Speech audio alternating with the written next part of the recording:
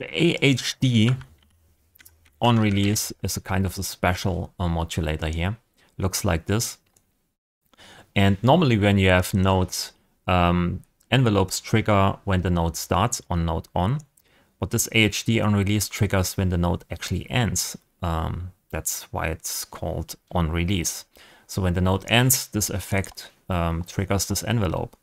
So we can modulate here, for instance, the mix knob, and then you can hear when this node ends, we blend in the delay.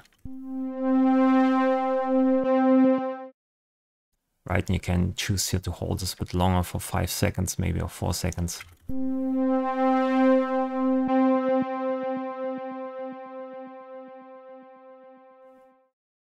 So you can use this to have dry signals or dry synth sounds, dry samples, and then when the sample or the synth sound ends, you blend in some kind of effect. Pretty useful sometimes. When you use this AHD on release here, for instance, on polysynth, and then you put the delay 2 inside the polysynth, you can see we can now utilize this polyphonic button, which means this AHD on release is applied to each voice that you are playing with the polysynth, which makes it a bit special. So this means when you have this poly on here and you modulate, for instance, this effect,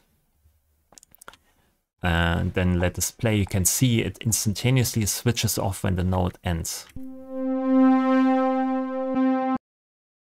Okay.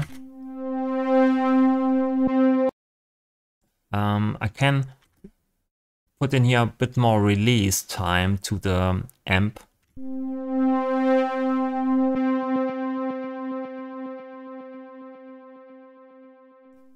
Which means we can hold the voice a bit longer.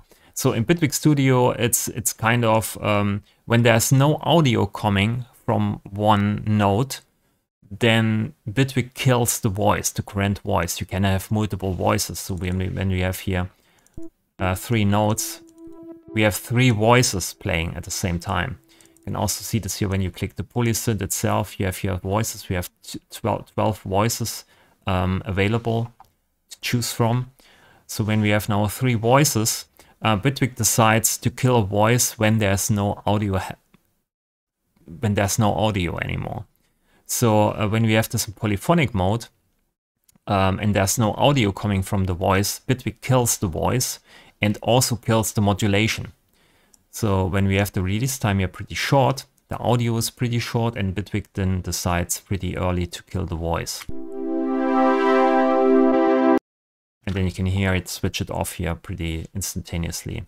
So you need to have audio from your voice coming to Bitwig keep it alive, and so are then the modulation.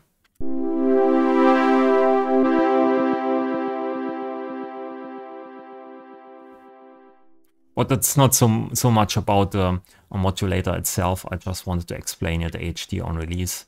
And I think it's pretty clear what it does.